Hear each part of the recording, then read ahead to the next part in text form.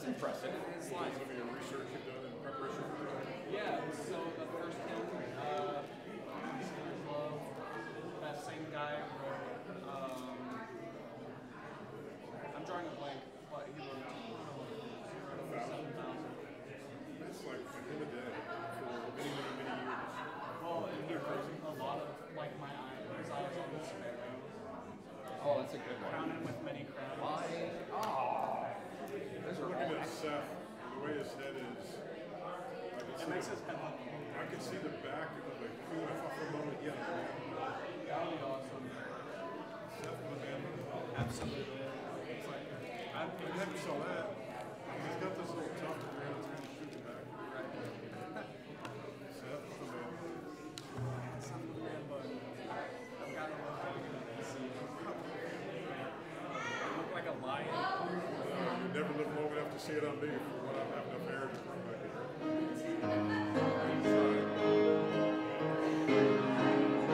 Are we still calling this game? I was going to go do it. You started playing. Yeah, you guys like are really staying.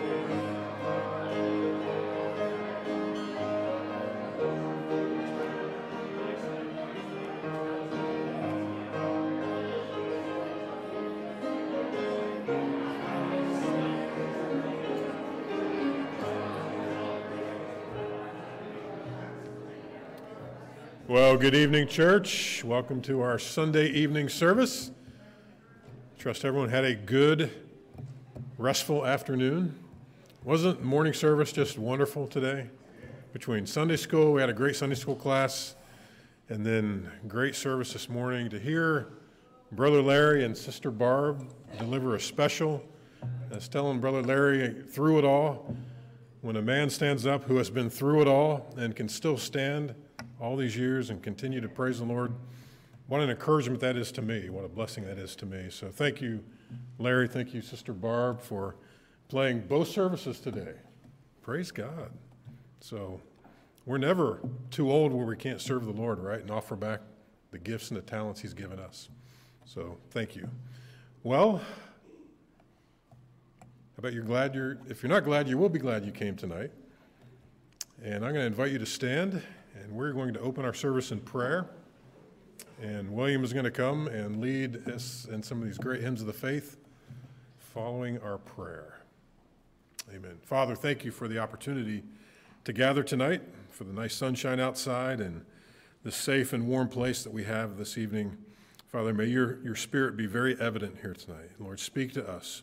Challenge us through your word as we sing these songs, even though they may be familiar or may be unfamiliar. Lord, help us to concentrate on the words that we're singing tonight, the message that is captured in what we're singing back to you, the doctrine that's there.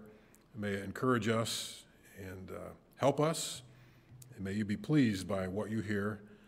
And Lord, as Pastor Bill brings the message tonight, again, may that be pleasing to you, but ultimately, may it be helpful for us. Help us to leave here differently than we arrived tonight.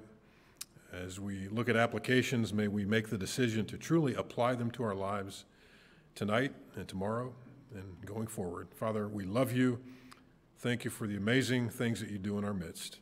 We'll give you the glory and the praise. In Christ's name we pray. Amen. Brother Will.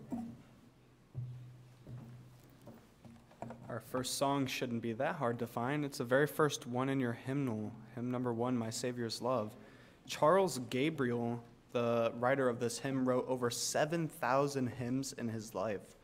A lot of them we still sing, such as His Eye is on the Sparrow and Crown Him with Many Crowns, and this hymn right here.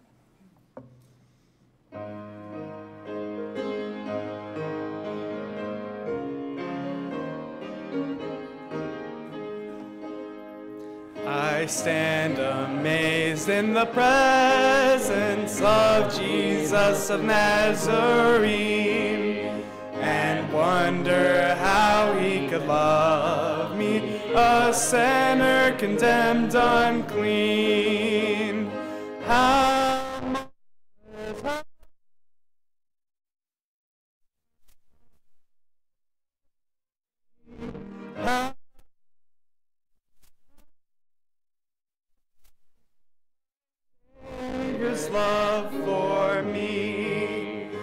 For me it was in the garden, he prayed not my will but thine.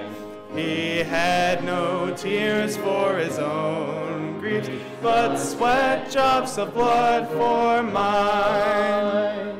How marvelous,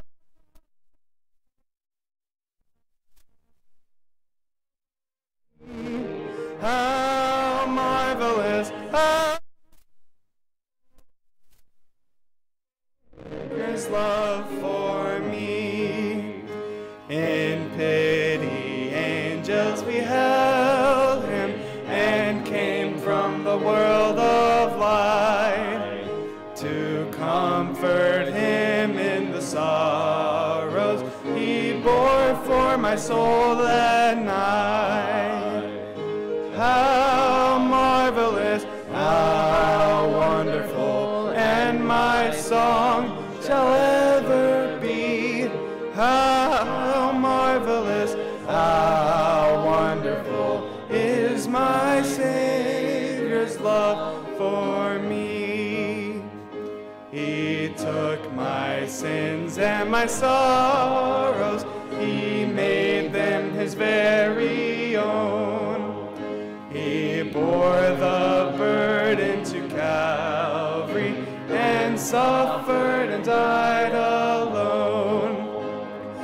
How marvelous, how wonderful, and my song shall ever be. How marvelous, how wonderful is my Savior's love for me. When with the ransomed in glory his face I at last shall see, 'twill be my joy through the ages, his sing of his love for me. How marvelous, how wonderful, and my song shall ever be.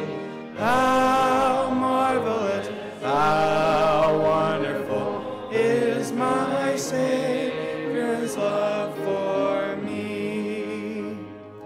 You may be seated. This next hymn is not in your hymnals, but it will be up on the screen. How Deep the Father's Love for Us.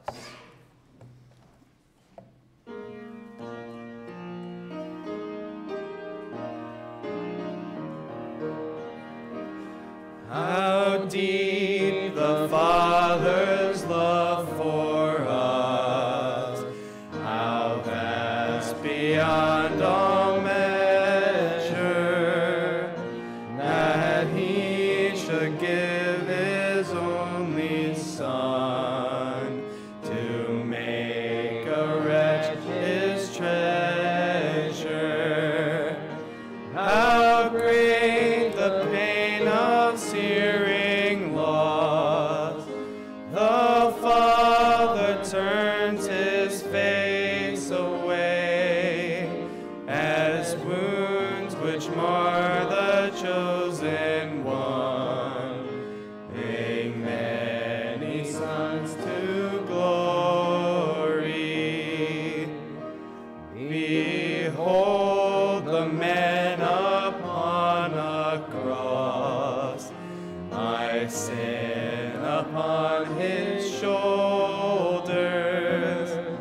Ashamed I hear my mocking voice yell out among the scoffers. It was my sin that held him there until it was accomplished. His dying breath has brought me life. I know that it is finished. I will not boast in anything, no gifts, no power, no wisdom, but I will boast in Jesus Christ, his death and resurrection. Why should I gain from his reward? I cannot give an answer, but this I know with all my heart, his wounds have paid my ransom.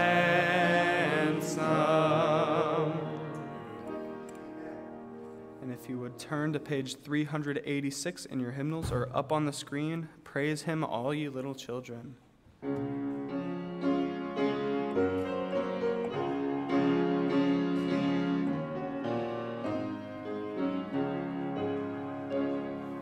Praise him, all ye little children. God is love, God is love.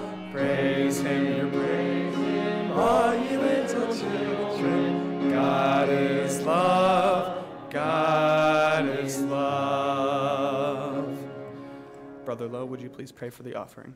Our Heavenly Father, Lord, we come at this time and we give thanks and praise for the opportunity to come to your house and worship you tonight, Lord. And now as we go through the process of giving back, Lord, what you've given us, we ask that you bless the offering and use it for the furtherance of your gospel. Be with the preaching of your word tonight. We love and praise you in Jesus' name. Amen.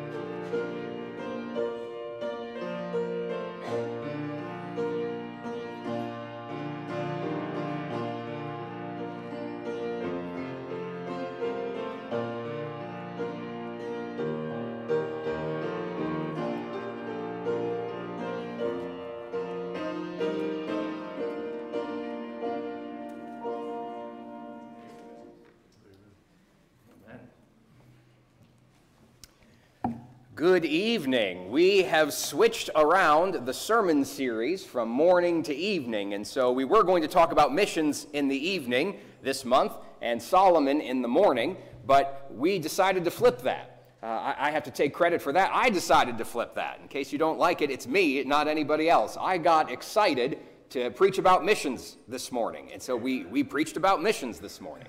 But this evening, we're going to look at the life of Solomon once again. We're going to look at the life of Solomon once again. And so we're going to be in 1 Kings chapter 3.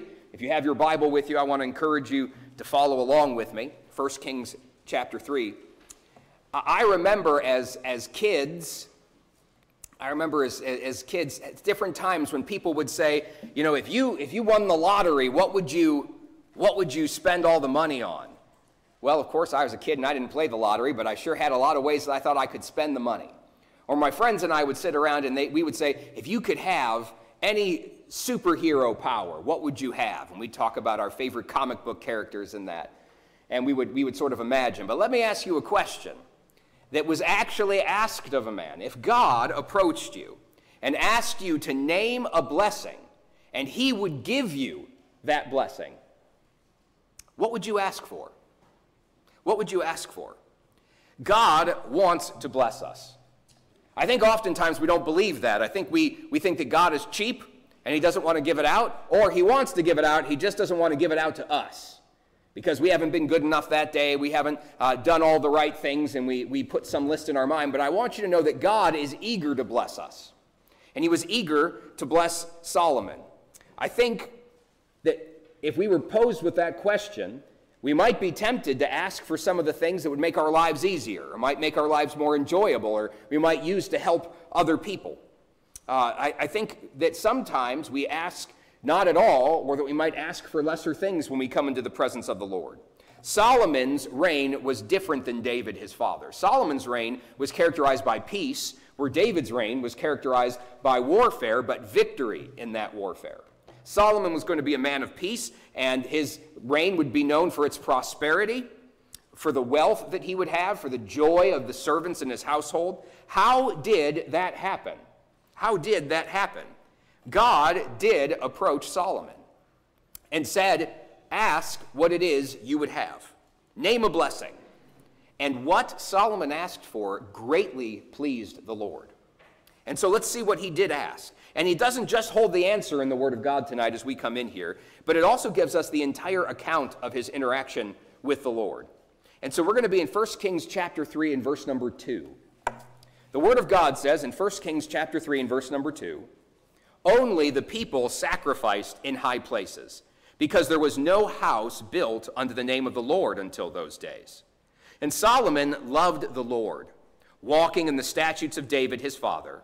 Only he sacrificed and burnt incense in high places. And the king went to Gibeon to sacrifice there, for that was the great high place. 1,000 burnt offerings did Solomon offer upon that altar.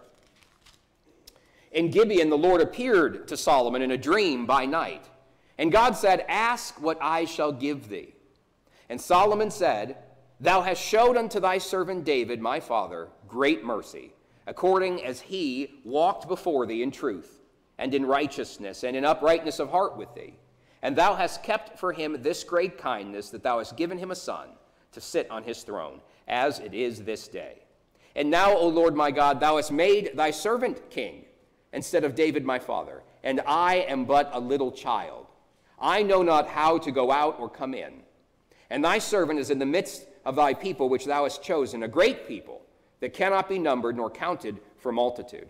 Give, therefore, thy servant an understanding heart to judge thy people, that I may discern between good and bad. For who is able to judge this, thy so great a people? And the speech pleased the Lord, that Solomon had asked this thing. And God said unto him, because thou hast asked this thing, and hast not asked for thyself long life, neither hast asked for riches for thyself, nor hast asked for the life of thine enemies, but hast asked for thyself understanding to discern judgment, behold, I have done according to thy words. Lo, I have given thee a wise and an understanding heart, so that there was none like thee before thee, neither after thee shall any arise like unto thee. And I have also given thee that which thou hast not asked, both riches and honor, so that there shall not be any among the kings like unto thee all thy days. And if thou wilt walk in my ways, to keep my statutes and my commandments, as thy father David did walk, then I will lengthen thy days. And Solomon awoke, and behold, it was a dream. And he came to Jerusalem and stood before the ark of the covenant of the Lord, and offered up burnt offerings, and offered peace offerings, and made a feast to all his servants. Let's pray together. Father, as we look to your word, I pray that you'd open it to us. We thank you for the truth of it. We thank you for the promise of your Spirit. May it meet the needs that we have tonight. In Christ's name, amen. Thank you. David has died. Great King David, who started out as a shepherd, a simple man singing songs out perhaps in the starlight to the sheep that he was set to watch over as a young lad. God took him and raised him up. He became the sweet psalmist of Israel, writing the inspired words that we have in many of the Psalms. He became a great warrior who defeated Goliath and put many of Israel's enemies to flee. And he also was a great king. And his time is over. And now his son Solomon reigns in his stead. And this was before Solomon did that great work of building a temple, a house for the Lord. And it says in verse number 2 in 2 Kings 3, it says, only the people sacrificed in high places, because there was no house built unto the name of the Lord until those days.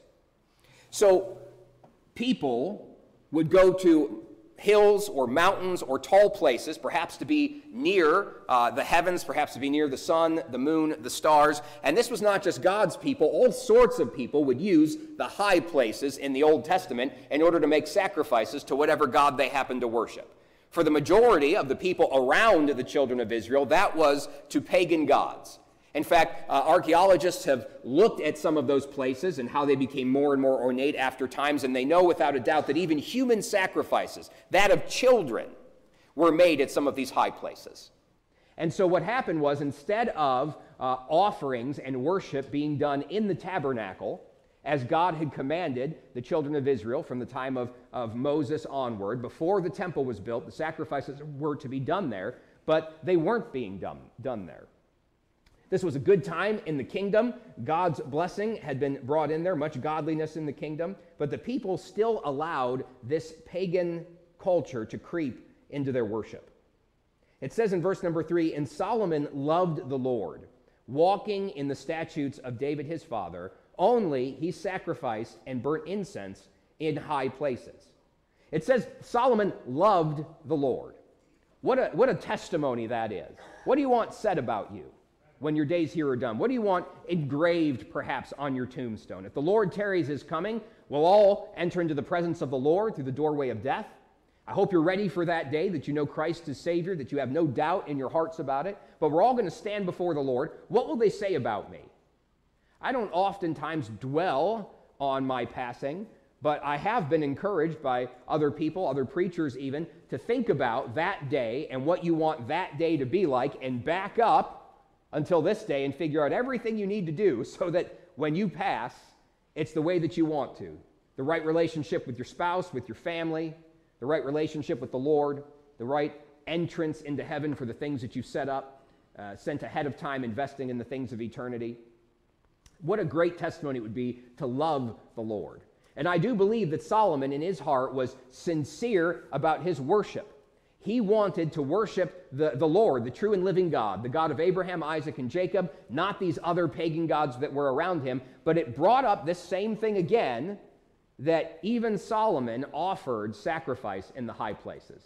Now, this is a little bit weird right now, if you look at the scriptures, we won't go into a huge study of it, but it seems that the tabernacle was set up near a place called Gibeon during this time, but that the Ark of the Covenant had been removed from it and was somewhere near Jerusalem at this time.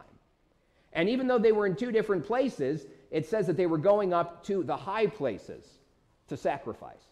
What do we look at this? This is the culture, the worldly influences of the worldly pagan religions around them seeping into the children of God.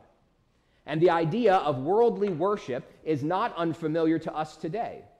There's lots of carnal things that go on inside of churches that are designed to appeal to man's emotion, that are designed to whip people up into some sort of religious frenzy that exalt the person who is singing or perhaps playing instead of to exalt the Lord that they're supposed to be singing about and playing about. So this is not an unheard of thing in our day. What I love about this passage that we said, it says that Solomon loved the Lord, walking in the statutes of David his father. I love it when people have a father that they can look to and say, he's the one who followed the Lord. That was David's testimony, that Solomon walked in the ways of David, which meant that he did the right thing. What a heritage to have if your father is walking in the way of righteousness. That's a blessing. Not everybody has that. And if you have been given that, if you have a godly father, a godly mother, if you have a goodly heritage, as the Bible says, if you have that, rejoice in it. Because there are many people that inherited trust funds, that inherited a comfortable living and family wealth, and maybe even the prosperity of this world because they got set up on a good playing field. All of that pales in comparison to having a godly father or a godly mother show you the way to walk. And David had that. I love it when dads and moms live and leave a godly pattern. And so he offers, it says, incense and burnt offerings in the high places. Look in verse 4. And the king went to Gibeon to sacrifice there, for that was the great high place. 1,000 burnt offerings did Solomon offer upon that altar. So he goes to Gibeon, where most likely the tabernacle is set up at this time, and he goes there to the great high place. This isn't just any old place, this is the great high place, and he offers 1,000 burnt offerings. First of all, how many of you are familiar that there's a certain way that the offerings are to be made in the Old Testament? How many of you know that there's a certain way? You can't just go up there and do whatever you want. There was a certain way that the animal had to be handled, and after it was killed, it had to have certain things parted, and this removed, and this burnt, and all. How long do you think 1,000 cattle or sheep, or how long do you think that took? That took a long time. By the way, I want you to know that's how wealth was measured in the Old Testament time. Today, you might talk about your stock portfolio. You might look at what cars you drive or where your house is located or how many bedrooms and bathrooms are in it. You might look at your bank account. But you know what it was in the Old Testament? What did your cattle look like? How many fields did you have that you harvested from? So when Solomon gave 1,000 burnt offerings, I want you to know that was a lavish gift that he brought before the Lord. That was not a normal thing. That was not a normal thing. This was something way above and beyond, and he gave it because of his great love for the Lord. In addition to people who leave a great legacy, I love people that love worshiping God. People that worship God and they give generously because God means that much to them. Because God means that much to them. And that's what Solomon did. And it says that he actually was spoken to in a dream after he offered all of those sacrifices. It says in verse 5, "In Gibeon the Lord appeared to Solomon in a dream by night. And God said, 'Ask what I shall give thee.'" Now, in case you're wondering, there are other times when God has appeared in dreams, especially in the Old Testament. Jacob saw the Lord and Abraham saw the Lord and in dreams. And we know in the New Testament, Joseph had a dream where he was spoken to by the messenger of the Lord. There are times when these things happen. So this isn't the most unusual thing in the world. And God was actually speaking to him. And this was more than just a normal dream. It was the Lord. So don't think that every dream you have is something that God is speaking to you through. You could have just eaten something you shouldn't have eaten before bed and had some sort of weird dream. At the same time, I'm not saying that God will never communicate with you through this way, but here's what I can say, that if you think the Spirit of God has spoken to you through some sort of dream or vision or impression, it will never contradict the Word of God. The Spirit of God's leading will never contradict the Word of God. Lots of people have gotten in lots of trouble because they say, "I had a vision, I had a dream. God spoke to me and he told me this thing," except the thing that they heard was against the Word of God. God, there's no disagreement among the Trinity. And so the Spirit of God is not going to say anything different than what God the Father wanted in his Word and has put in his Word. So measure everything by the Bible. So God offers Solomon a blessing, and it's his choice. Whatever you want, ask what it is, and I'll give you. In verse 6, Solomon said, "Thou hast showed unto thy servant David, my father, great mercy, according as he walked before thee in truth and in righteousness and in uprightness of heart with thee. And thou hast kept for him this great kindness, that thou hast given him a son to sit on his throne as it is this day." You know, he took time to worship the Lord. Even though God came to him in a vision, and even though even God said, "What is it that you want?" he took time to rehearse God's goodness. He took time to realize the mercy that he had been shown. Remember, David was not a perfect man. David was not a perfect man. Solomon, as we see and will see in the future, was not a perfect man. And yet they still enjoyed God's mercy. God didn't come down upon them and visit every iniquity upon them. He showed great grace and mercy, and Solomon lifted that up when he spoke with the Lord. Verse number 7, "And now, O Lord, my God, thou hast made thy servant king instead of David my father. And I am but a little child, and I know not how to go out or come in." He said, I want you to I want to recognize first here that I honestly don't know what I'm doing. You ever had God bring you to a place where you realize you had no idea what you were doing? Oftentimes we pretend like we know what we're doing, but God is not fooled. God is not fooled. And Solomon looked at his father and everything that his father had accomplished, all of the wars that he fought and won, all of the times when he was persecuted by people who should have been supporting him, and he stayed faithful to God. Even when he sinned against God, he humbled himself and returned to the Lord, confessing his sin. We have that saved for us in Psalm 51. He looks at everything that he did, and he's like, now I'm supposed to be king.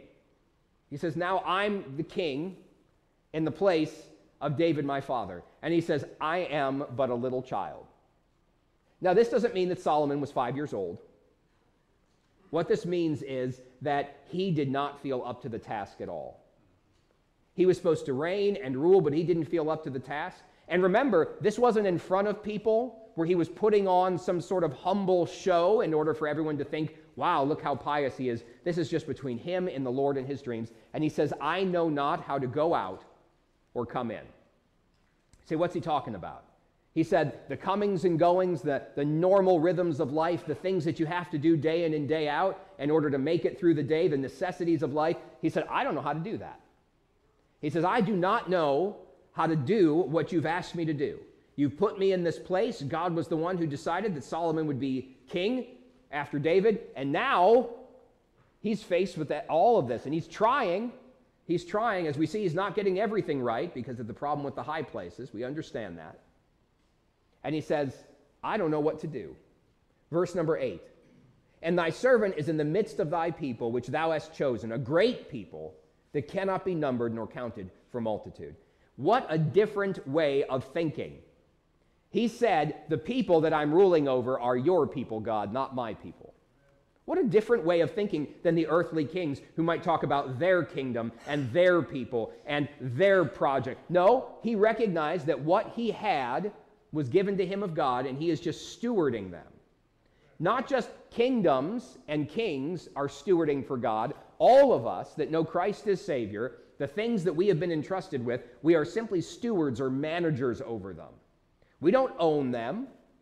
We have them for a time, whether that's the possessions that are in our hands or even the children and grandchildren that are given to us. They're not ours to keep. They're ours for a time, and we train them up to serve the Lord in the way that they ought to go, and we commend them unto the Lord, knowing that they're going to have to walk after him on their own. How very unkingly of him to recognize that it's God's people. And he says, and your people are so great, and there's so many of them, and this is so important, I can't bear to mess this up. So what does he ask for? Verse 9, give therefore, because it's such a great job, because it's such a great task, give therefore thy servant an understanding heart to judge thy people, that I may discern between good and bad. You know what he asks for? An understanding heart. He wants to know how to make the right decisions. When he's presented with all of the decisions that are lying before him on a daily basis, he wants to know what he's supposed to do. How many of you have ever gone to God and said, Lord, what am I supposed to do? What am I supposed to do with this? You're perplexed. There's too many moving pieces. There's not enough resources to take care of it. You can't see far enough into the future to know which way is right and which way is wrong. And so how do I please you? And so he says, you know what I want? I want an understanding heart, so I know how to make the right choices. And he says here at the end, for who is able to judge this, thy so great a people? He said, your people are so precious, and there's so many of them. Who's able to make the right judgments? Who's able to govern over them? Who's able to lead them if you don't help me? Verse 10, and the speech pleased the Lord. God was happy with what he asked for. God was very happy. What would you have asked for? Now, many of us already know this story, and so we're going to say, I would have asked for wisdom, but that's because we know the answer to the test. That's because we know the answer to the test. I want you to honestly think, if God asked you for anything, would it have been something this selfless? I fear that I may not have asked for something this selfless. Maybe even it would have been for the good of the kingdom and not just the good of myself, but he didn't ask for anything for himself. He wanted to be able to serve the Lord better. You see, this prayer, this request pleased God. This is what it means to pray in the will of the Lord.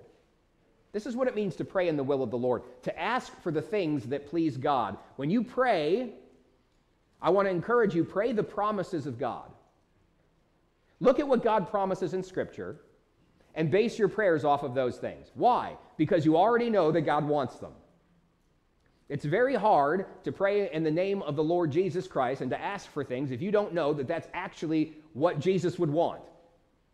If you don't think he would put his seal of approval, his stamp on it, can we really say that we're praying in the name of Jesus? Just by adding his name to our personal wish list is not the same thing as praying in the will of God. And so here, Solomon, getting off topic there, Solomon asked for what would please the Lord. You can never go wrong when you ask yourself the question, what will please God here? You can never go wrong with that. What will please God in this situation? Pastor Steve will oftentimes say it like this: how can I honor the Lord in this? How can I honor the Lord in this? That is a great place to be. You're going to run into something this week. I don't know what it is. I'm not cursing you with it either. It was already coming. You're going to run into something this week, and you're going to say, ugh, I wish this didn't happen. I wish we weren't here. I wish this person hadn't said this, done this. I wish I didn't get sick. I wish that there was more dollars in the bank for this thing. I wish that my health was different. I wish that my attitude, I wish that that person's attitude was different. There's going to be something that comes up, and you may have a moment of spiritual clarity where you ask this question, how can I please the Lord in this? And if you ask that question and you know what would please the Lord and you go with that, you're going to find yourself in a good place afterwards. You're going to find yourself in a very good place afterwards. You know, Solomon could have asked other things, and even the Lord recognized that. It says in verse 11, and God said unto him, because thou asked this thing, and hast not asked for thyself long life, neither hast asked riches for thyself, nor hast asked the life of thine enemies. He could have asked for those things, right? He could have said, Lord, I want to live for hundreds of years, or at least as long as you'll allow me. He could have said, I want to be the richest king that ever ruled anywhere in the world. He could have said, I want all of my enemies to just be crushed so that I never have anything to threaten me. But instead, as God notes there, but has asked for thyself understanding to discern judgment. Verse 12, behold, I have done according to thy words. Lo, I have given thee a wise and an understanding heart, so that there was none like thee before thee, neither after thee shall any arise like unto thee. He said, I did it because you didn't ask for something fleshly, because you didn't waste your opportunity on yourself, but asked that which would please the Lord. I have answered your prayer. You could have asked these things, but you didn't. And that's what pleased the Lord about it. He says, I've given it to you, but not just that. Not just that. And I have also given thee that which thou hast not asked, both riches and honor, so that there shall not be any among the kings like thee all thy days. He didn't just get what he asked for, he got more than what he asked for. How? He asked for the thing that pleased the Lord. He asked for the thing that pleased the Lord. He's going to get the blessings as well. He says in verse 14, and thou wilt walk, and if thou wilt walk in my ways to keep my statutes and my commandments, as thy father David did walk, then I will lengthen thy days.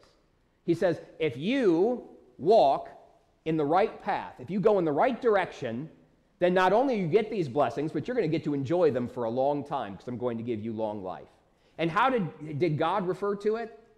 As the way that thy father David did walk. You know what encourages me about all this? Again, David was not a perfect man. David sinned. In fact, David sinned grievously, didn't he? And yet, even though he had sinned grievously, he repented of it, returned to the Lord, and the Lord still considers his conduct to be described like this, as thy father David did walk. I want you to know that God has factored into his whole plan for the world, and for our frailty, he has factored in that you and I will sin.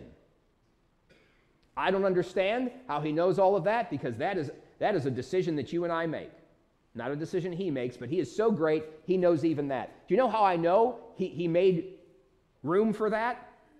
Because in 1 John chapter 1 and verse number 9, it says, if we confess our sin, written to believers, if we confess our sin, he is faithful and just to forgive us our sin and cleanse us from all unrighteousness. In fact, it says, if we say that we don't have any sin, the truth is not in us. If we pretend that we're not going to mess up or that we'll never mess up, if we pretend to be perfect in this world, then we're lying. Because Jesus went to great lengths, not just to forgive the sin that we did before we were saved, but all of our sin. Remember, all of our sin was in the future when Jesus paid for it. All of it was in the future. And so God, understanding our frailty, even made room for that. And yet, you can still, even if you've had some sort of failing in your life, but you've dealt with that failing according to God's word. There may be earthly consequences, certain doors may be shut to you, but I want you to know you can still walk after the Lord and please him. We serve a God of many chances. We serve a God of great mercy. Well, in verse 15, Solomon wakes up. Solomon awoke, and behold, it was a dream. And he came to Jerusalem and stood before the ark of the covenant of the Lord and offered up burnt offerings and offered peace offerings and made a feast to all his servants. He was so thrilled by his encounter with God and what God said, more offerings, more worship, more thanksgiving, and he blessed all of his servants with a great feast when he got back from Gibeon, back to Jerusalem. So what do we do with this season of his life? This, again, is another wonderful part of his life. But it's not all a wonderful part. But before we get there, and we will get there, let's look at some applications for today. Beware worldly worship. Beware worldly worship. The culture wants to try and dictate by how they worship, by how they pursue after their gods, little g, whether that is the gods of false religion, or whether that perhaps is money, or pleasure, or comfort, or education, or the approval of others. Whatever they turn to and they say, this will give me life, and this will give me comfort, and this will give me protection, that is an idol. That is a god, little g, that the world looks at, and it's very easy for that to slip into how God's people think. We are in this world, but we are not to be of this world. Carnal worship, worship that draws attention to man instead of to God, is worldly. So you ask yourself, is this about a certain instrument or a certain style of worship? Is that what this is about? No. God must be worshiped in spirit and in truth. God must be worshiped in spirit and in truth. I had to have this conversation when we were in India with some of the people that were over there. I don't know if they were trying to be a blessing to me, or if they normally sing like this, but the whole church service, the evening that I was preaching in the Ukrul Baptist Church, that was all in Tongkol, except for when I was preaching and they translated it into Tongkol, or when this young lady got up and sang a song. And it was a popular song by Hillsong, right? A contemporary song. And she sang her heart out. She really did. She tried her best, which must be hard because that's not her native language. And so the next day, when I had an opportunity to sit down with the faculty and the staff and talk with the people in the church, I started to talk with them about what worship needs to look like. We're not going to go into all of it tonight, but in John chapter 4, when Jesus meets the woman at the well, he speaks to her and says, God is a spirit, and he must be worshiped in spirit and in truth. First of all, truth is communicated through words. Truth is communicated through words, and so therefore it's important what the words say in your songs. How many of you think it's okay for me to preach something that's not true? No hands? It's not okay, right. How many of you think it's okay to sing something that's not true? Well, it's not. So it needs to, of course, be true. But people also need to understand what it is that you're saying so that they can be blessed by the truth of it and God can be worshiped by the truth of it. And when she sang in English, you know how many people understood what she was doing in that church? No one understood what was going on, but maybe a few of the college students that attend there and also understand English, right? So it needs to be in a language that they can be blessed by the truth, that they can be taught. Remember, one of the best things about singing good music is that you learn doctrine by the music being sung. Some of you have experienced what I've experienced when you're in a bad place and you can't think of a Bible verse, but you can think of a hymn. You can think of a song, and the song inside of it has the Bible truth that you need for that moment. So it's got to be deep in truth. And if you had a question in your mind, do I want a lot of truth in my singing or just a little bit of truth in my singing? Well, that's a pretty easy choice, isn't it? You want a lot. You want a lot, not a little.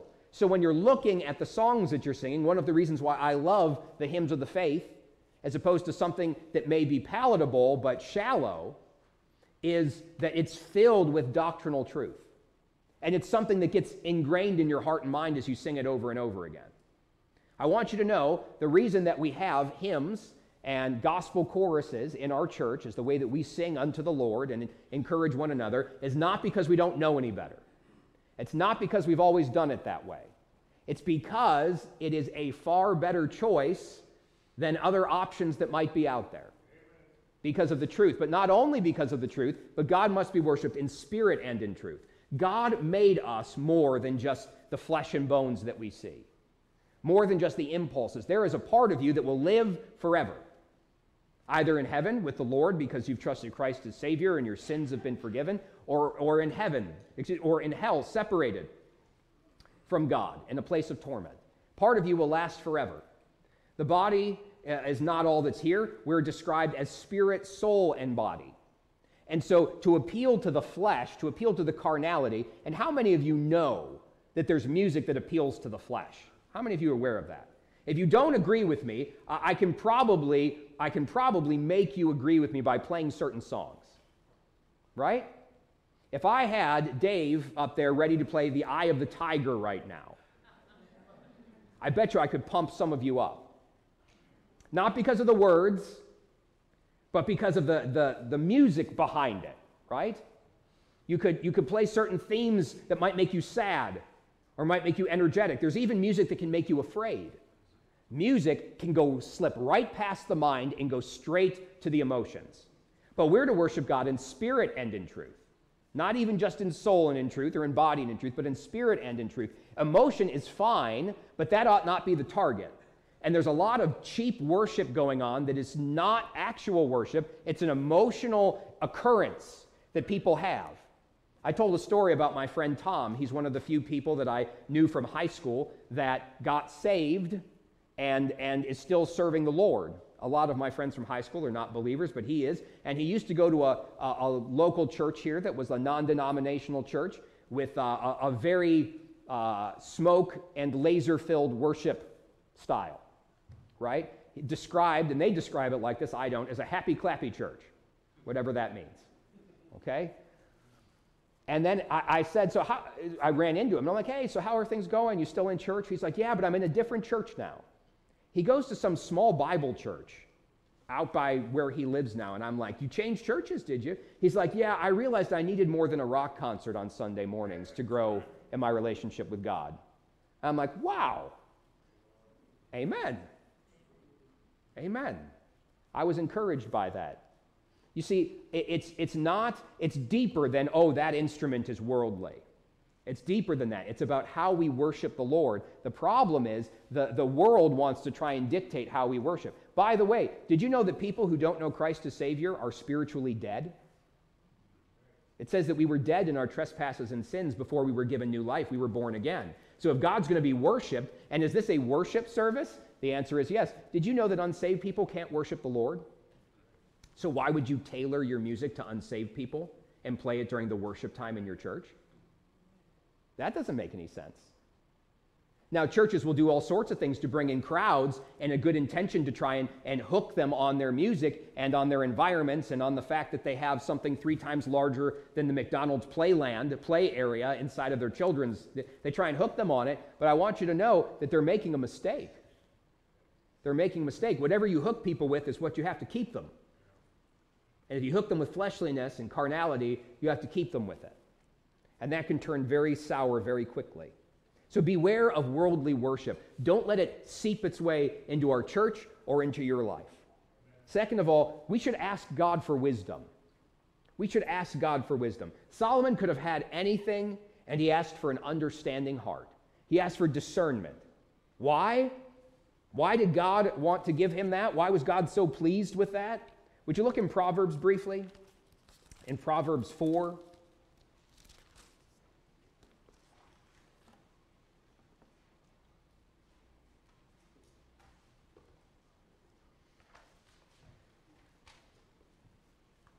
In Proverbs 4, Look at what the Word of God says. Get wisdom. Get understanding. Forget it not. Neither decline from the words of my mouth. Forsake her not, and she shall preserve thee. Love her, and she shall keep thee. Wisdom is the principal thing. Therefore, get wisdom, and with all thy getting, get understanding. Do you know why? Because this is the thing to ask for. This is it. God says this is the principal thing. No doubt Solomon was connected in the writing of Proverbs, and he experienced it for himself. Of course, we know that the author is the Holy Spirit of God, and he says, if you got to know, if you want to ask for something, ask for this. You say, what would be the best thing for me to have in this circumstance? Without a doubt, get wisdom. Get wisdom. Ask for wisdom, and God will give it to you. This is somewhat surprising. Look in James, would you? You know how I always thought I had to get wisdom? By studying a lot.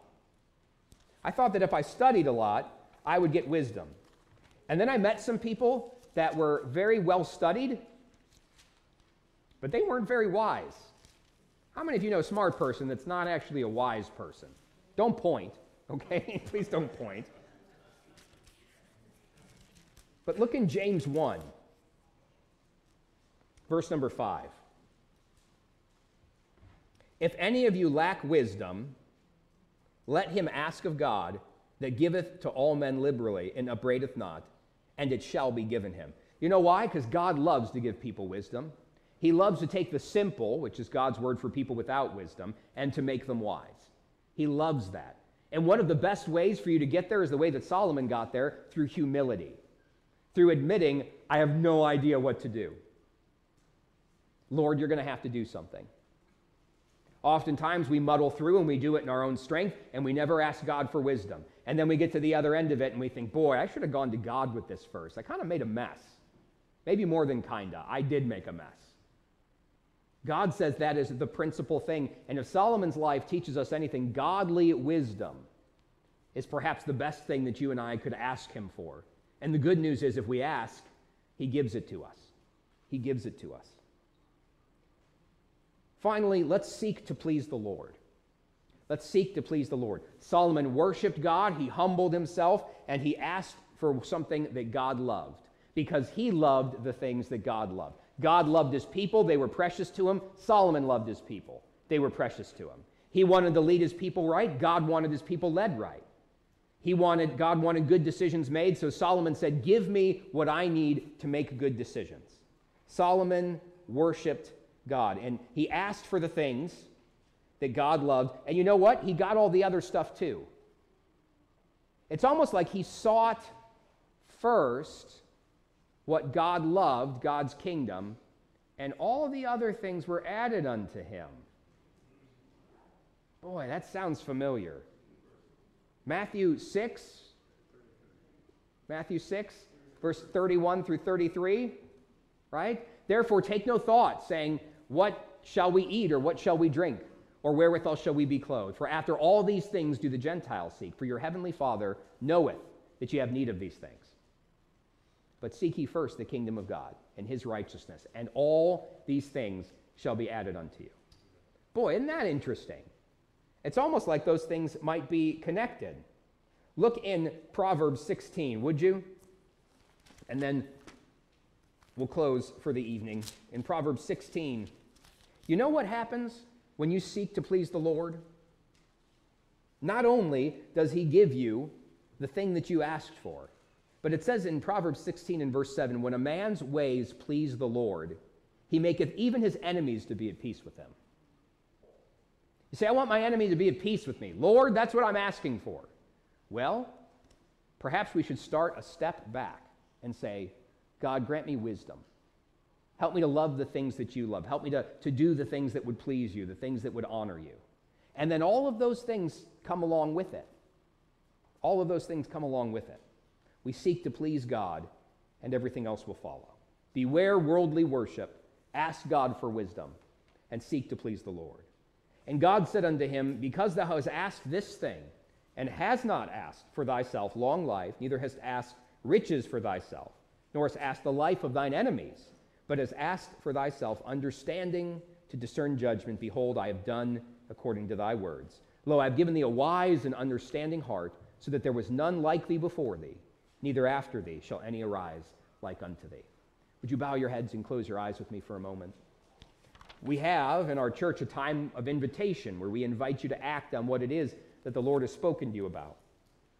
And I don't know what God is speaking to you about, but let me ask you this question. Do you feel like a little child? Do you feel like you don't know what the next step is? Do you feel like you don't know how to handle a situation? Maybe you've been brought to a place where you feel like you're at wit's end, and you say, I don't know what to do. I have great news for you. God knows exactly what to do. Not only does he know what to do, but he wants you to know what to do. You say, Lord, I need wisdom for this. Amen. That's the right prayer. That's the right prayer. I need wisdom. Even better news, he promises to give it if we ask.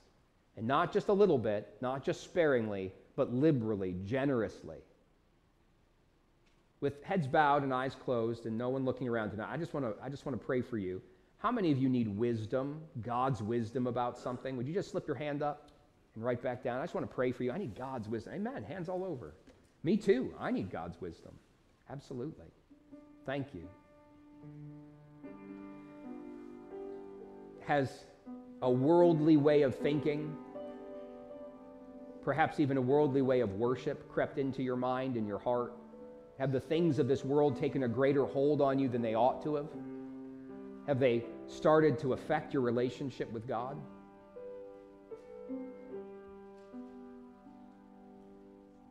If they have, I want you to know that it doesn't always have to be like that. Solomon is going to make some good decisions here very soon. He's going to build the Lord, his rightful dwelling place, and after he does that, he's going to get right with this area in his life. You can get right with that area in your life. That worldliness, that carnality that's crept in, you don't have to keep it there. God will help you to have victory over it. Is there someone who would say, Lord, help me.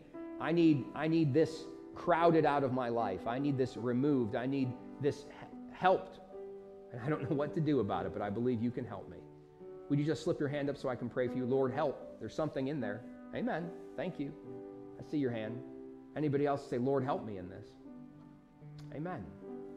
This carnal way of thinking has slipped in. Amen. Thank you. Put your hands down. I appreciate that. How many of you have been perhaps trying to please yourself or please your spouse or please your children or please your boss, even please your pastor?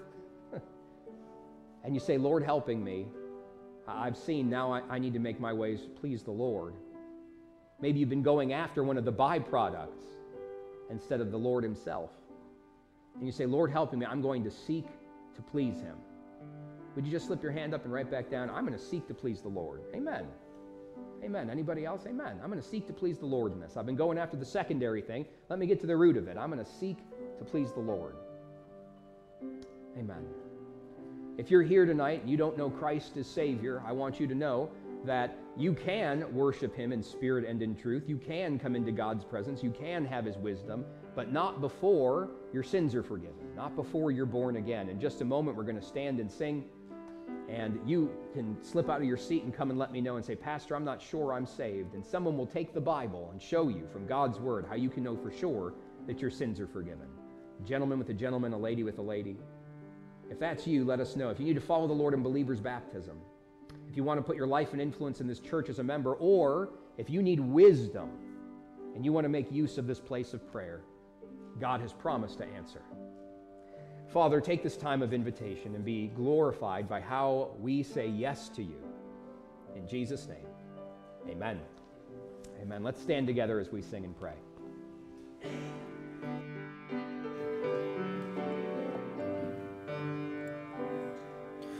Come, every soul by sin oppressed, there's mercy with the Lord, and he will surely give you rest by trusting in his word. Only trust him, only trust him, only trust him now. He will save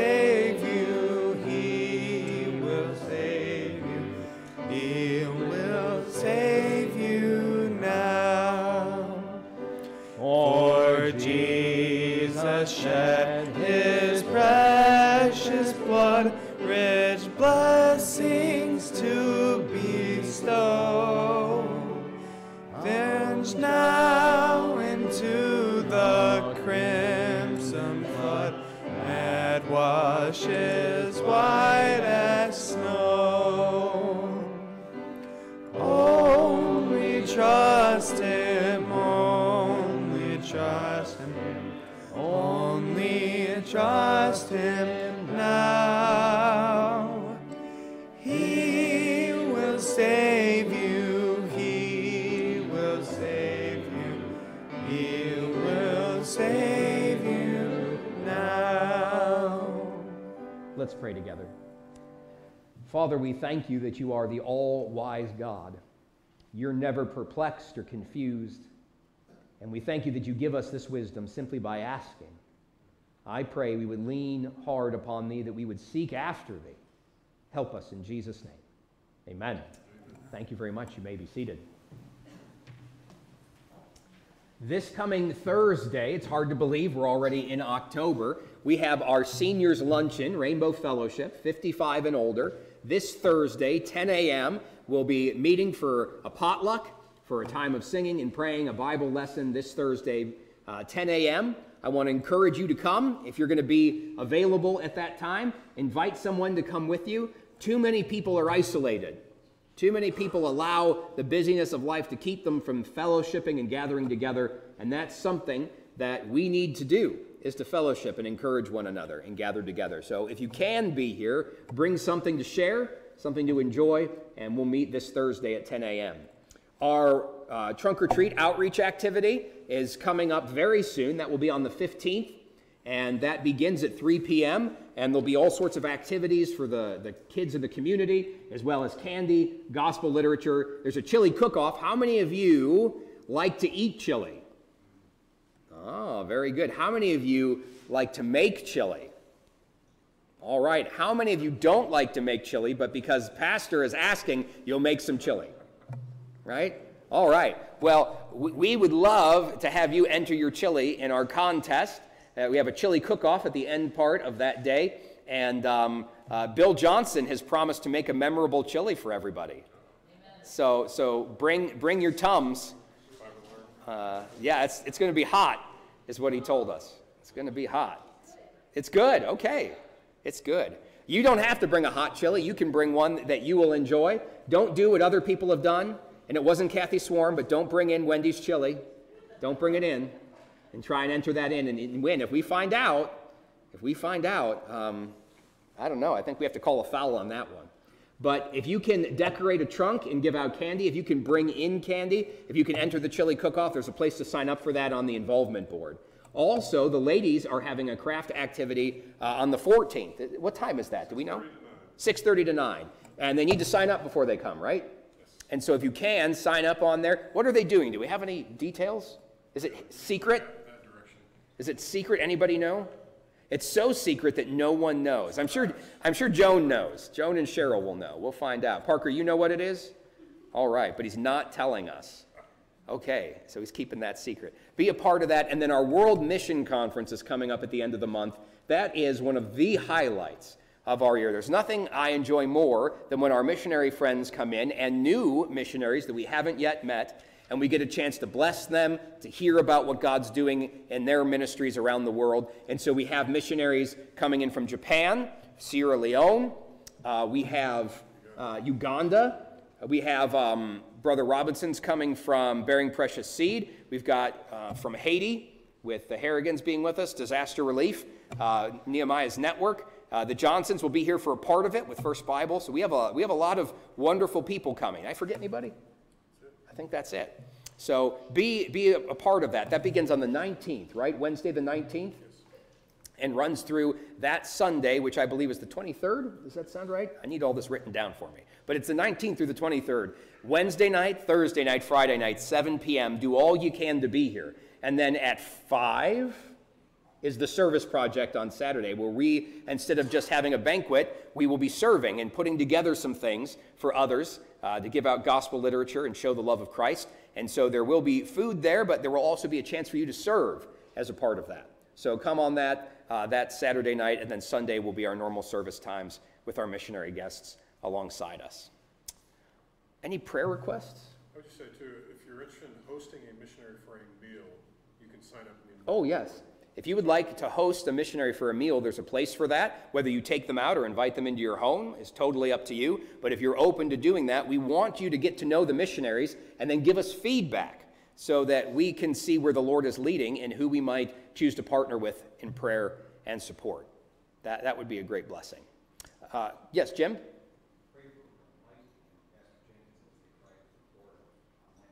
Amen. Mike and Pastor Jenkins, Mike Swarm, are driving down to Florida with our first load of supplies. They're heading down to Tri-City Baptist Church in Port Charlotte, Florida. So pray for Tri-Cities Baptist Church. Again, how we do that, we get the supplies from here, we find a local church down there, and we help them become a connection point to give out those supplies in the gospel literature. It ties the people in their community to a gospel preaching church during time of trouble, in hopes that there's fruit that remains from all of that. Wonderful news about Debbie Gallagher. I almost just said Aunt Debbie. About Debbie Gallagher. We thought she had a stroke of some kind, but it turns out to be a complication from her diabetes, and so we're praising the Lord that it wasn't anything that serious. And so amen to that. Amen to that. Yes. Yes. Pray for baby Max. This is my newest nephew. This is Sammy's third baby. He's doing well. Thank you for praying for him. He came early due to some complications, but things are going well. Pray for recovery there. Yes, Ryan? For all the people who were affected by Hurricane Ian. Yes, continue to pray for the hurricane victims. Absolutely. Someone I knew from Tennessee moved to Florida, and I saw his post. He said, I finally have service now. We lost our home and both of our cars, but me and my wife are safe. That's what he posted. So, and I'm sure he's just one of many. Rick Haney's dealing with kidney stones. Yes, pray for Rick Haney. He's dealing with kidney stones again, so ask God to give him grace. Yep, Ben? Good friend down in Tennessee, Elias, if you recall him, he's in the hospital right now, and they're not really sure what the cause is, but he's got pneumonia and then pneumothorax or something like that. It's where it's just kind of serious, and they don't know what the cause is, so appreciate your prayers for that. Okay, we're praying for Ben's friend Elias down in Tennessee, who has sort of a critical, serious situation. They're not sure what's going on. All right. Well, let's stand for our closing prayer. Thank you for being in the house of the Lord this evening. Pastor, it's good to see you with us again tonight. They've freed him up a little bit from his preaching out there, so we get to have him and his lovely wife. Would you close us in prayer, please? Our Heavenly Father, we're thankful tonight to be in your house and to work with your people. Thank you, Lord, for the great salvation we can experience through you and your Son. God, I pray that you would help each of us to live our lives in such a way that it would be a blessing to you. Thank you, Lord, for the areas in which we serve you. Lord, we do pray tonight for all of these requests that people sick, as can be for which you minister to this evening. And Lord, for many others that were mentioned here tonight, I pray that you minister to their needs, whatever they may be. We pray for the lost, that they will accept you as a personal Savior. Lord, I do pray that you would bless our trip this week to Florida. We pray for all of those people that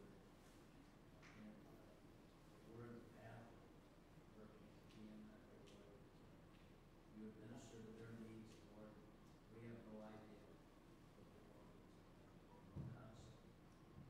But Lord, you know exactly what this needs. Thank you for the generosity of people in churches who have given to make this endeavor possible.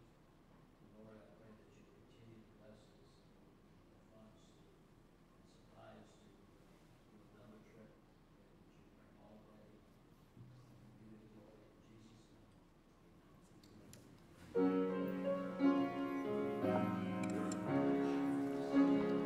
Just when I need him, Jesus is near. Just when I falter, just when I fear, ready to help me, ready to cheer, just when I need him most. Have a great evening, everybody.